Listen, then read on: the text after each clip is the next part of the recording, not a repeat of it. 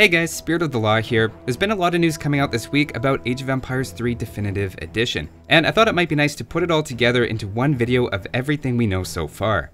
To start with, there was a trailer released at Gamescom showing off a lot of footage. We get some nice shots of the home cities, for example, and the graphics immediately look way better to me.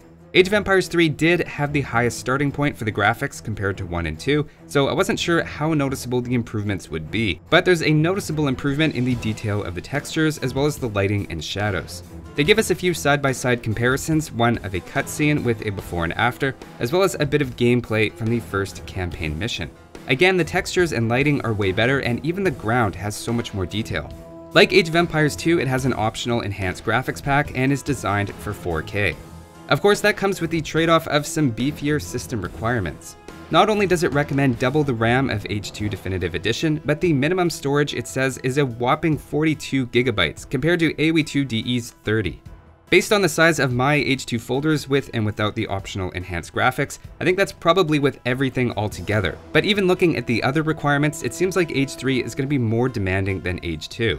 If you have an older computer or laptop, you might want to take a look at how the requirements compare to your setup. The official Age of Empires Twitter also released a few screenshots showing the contrast between the regular AoE3 and Definitive Edition unit models. Zooming in this much shows how blocky the original models really were. I think the models look great and everything has been remade faithfully to the original units, so they should be easy to recognize for veteran players. Hopefully the option's there to zoom in enough to actually get some of that detail. In addition to the new graphics and overhauled sound effects and music, there are 2 new civilizations, bringing the total now to 16. The first is the Inca, and we get a couple of glances at their buildings during the trailer. Every civilization in Age of Empires 3, of course, has a unique architecture set. We also get to see some of their units in action. For example, we see Incas have a maceman line, and a bit later we get a look at some of their archers, which I think have a cool and distinctive look, though I'm not sure why their arrows are green and flaming. It's almost a copper flame sort of look. I like all of the attention to historical details as well. In a screenshot on Steam, we can see their architecture up close and their famous interlocking stonework. The Inca were truly masters of Tetris hundreds of years before its invention. The other new civilization is the Swedes, which is actually the first time they've been included in an Age of Empires game. We get a couple of glimpses at both their architecture and some of their units.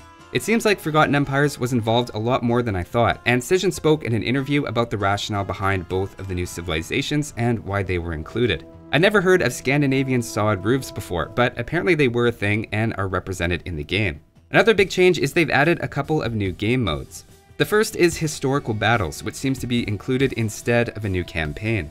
I'm picturing something like the Battles of the Conquerors in Age 2 as a series of standalone missions, but they haven't really given any details on it. They're also continuing the Art of War series. Now, Art of War has been really popular in Age of Empires 2 and aims to teach a lot of the basics for multiplayer. Stuff beyond just how to move your units and more about how to play the multiplayer meta, like what units counter others, how to boom your economy, and more advanced topics like that for people who want to start playing online. We also get a few shots of the updated UI, which looks much cleaner to me.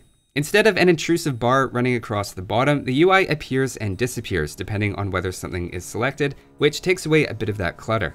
The information about resources, idle villagers, and all that is now much more in line with Age 2 in the top left corner with the minimap in the bottom right.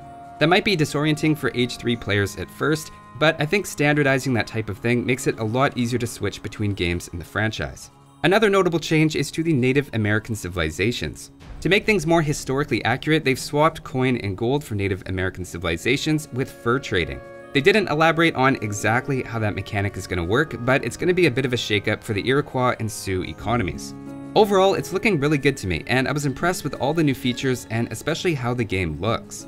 It's available for pre-order now on Steam and Windows Store for $20 US, though you get a 25% discount if you own either the complete AoE3 collection and get that bundle, or have the previous 2 Definitive Editions and complete your Definitive Edition bundle.